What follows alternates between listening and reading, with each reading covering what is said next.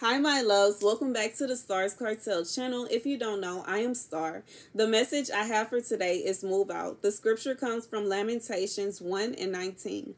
I called to my allies, but they betrayed me. My priests and my elders perished in the city, while they searched for food to keep themselves alive.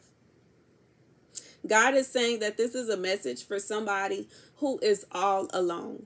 You have moved out, or you are planning to move out, or you are in a position where you have to, like I hear God saying, leave. You have to go because you realize that you have no allies left.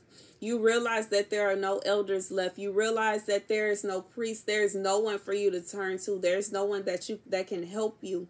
And God is saying to find all of your strength in Him. Seek God. Seek God. Seek Jesus is your friend. God is your friend. God loves you utterly. Be sure to look to the Lord in this time. Be sure to look to God for all the strength and guidance that you need in this time.